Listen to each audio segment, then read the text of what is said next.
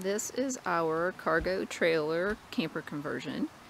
It is a 7-foot wide by 12-foot long by 6.5-foot high, single axle. It is a, we upgraded to a 5,200 pound axle with electric brakes. We also got windows factory installed with an RV door latch, and we'll just walk around the other side.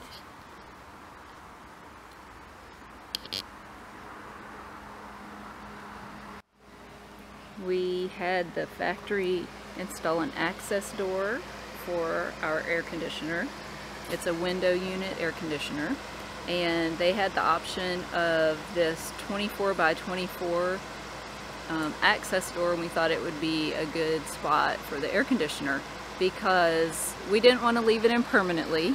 We wanted to be able to take it out for traveling, and so this is the solution we came up with.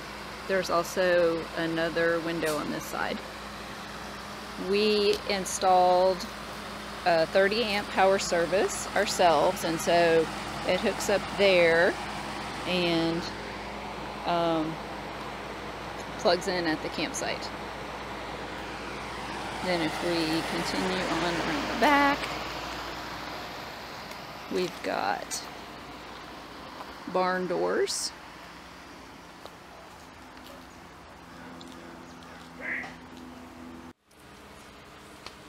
This is the inside of our camper.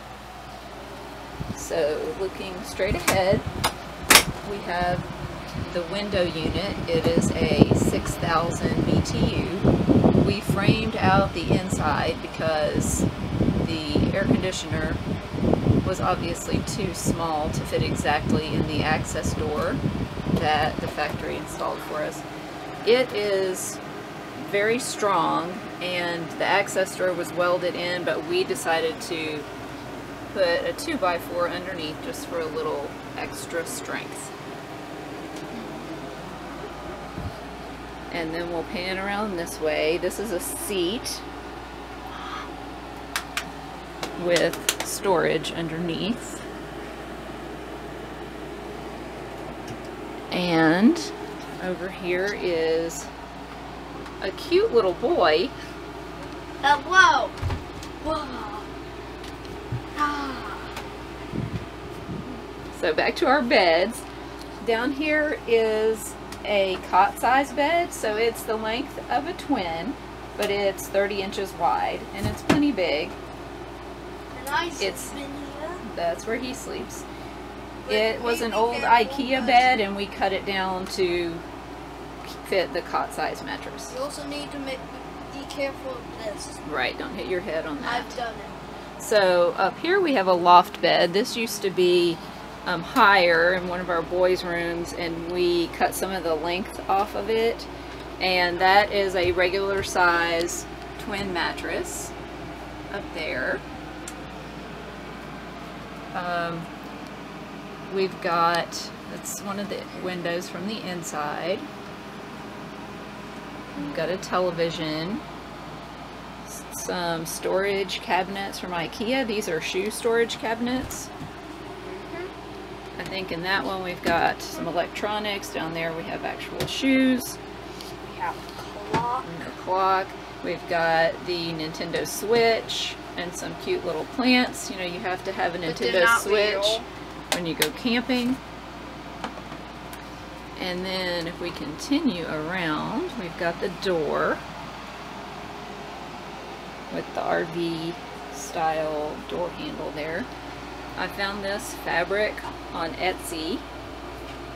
We wanted Mickey Mouse, and we thought the Mickey Mouse camping fabric was really cute for the curtains. So I made these curtains. This one is for the door. These windows all open, so if we need some fresh air we can get it. I also used the fabric on the edge of these pillows, as well as on this pillow right here.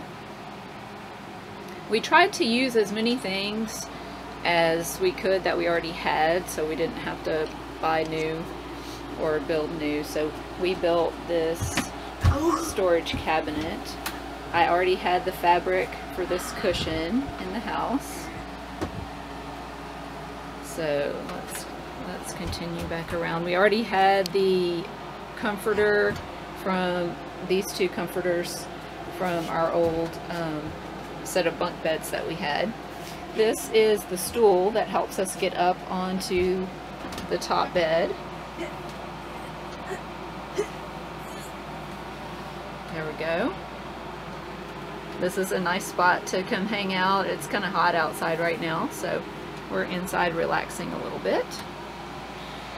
Then right as you walk into the door is our little sink area. This was an old chest that we had in the nursery, actually. It started out with the right door was red and the drawers on the left were all blue. We used just a piece of wall paneling to make this wall, and I wanted it to match, so I got contact paper for that to make it match a little bit better. We've got some lighting up here that seems to be enough for us. We don't need it real bright in here when we're just camping. We have a hook for the towel, the important coffee pot for coffee in the morning. So for our water, we just have a water pump that is made to go on a 3-gallon jug or a 5-gallon jug. And underneath, we've got our fresh water in this 3-gallon jug. And so it comes up through this pump and you just push it. It's USB charged. And it drains down into this, so that's where the gray water goes, into that 3-gallon jug. We didn't want to put any kind of DC power in here. We're not really boondockers, and so the 110 power is really enough for us. We'll get to that in just a second. We have a dorm-sized fridge here that sits on this storage cabinet. This storage cabinet holds the porta potty for nighttime. So at night we can just pull out the porta potty and it can go back here.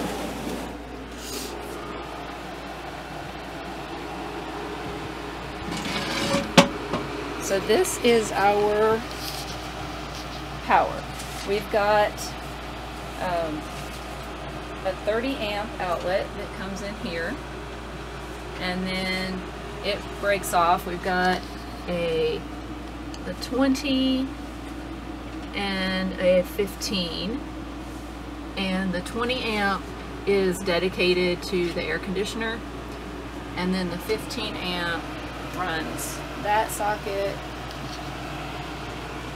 It's kind of dark back here, but there's another electric socket back there, and another one up here. So that pretty much gives us everything we need to run electric wise in here. We didn't want to put the cords behind the walls so that if we ever needed to get to them to do any repairs, we knew where they were and they would be easy to get to. Really the only cord you can see is back here. And then it runs up the wall there, and then on the other side we just covered it with a little piece of molding, and it runs all along there behind that, so you can't really see it much, and it's just fine for what we need. The other thing is our privacy area. So we've got, it's a curtain rod that swivels, and I had this old curtain from the boys' room from years ago, and so if we need to change or use the bathroom in the middle of the night, we just pull this curtain up and it gives you quite a bit of room back there. This also will extend out. So if I want to extend it, that can just pull out and the curtain can go across even further. And so that's the V-nose section, is kind of where we can change clothes or have some privacy. We may try and put some kind of shower right in this V at another time, but for now this seems to be working very well for us. We put in luxury vinyl plank flooring from Home Depot that was about $1 a square foot, and we're really happy with it. The other thing is, for nighttime, we can set up a cot, which I will go set up. Here is the cot set up, so as you can see, we can easily sleep 3 people in here, 1, 2, and a third across there, and we even have room for our dog.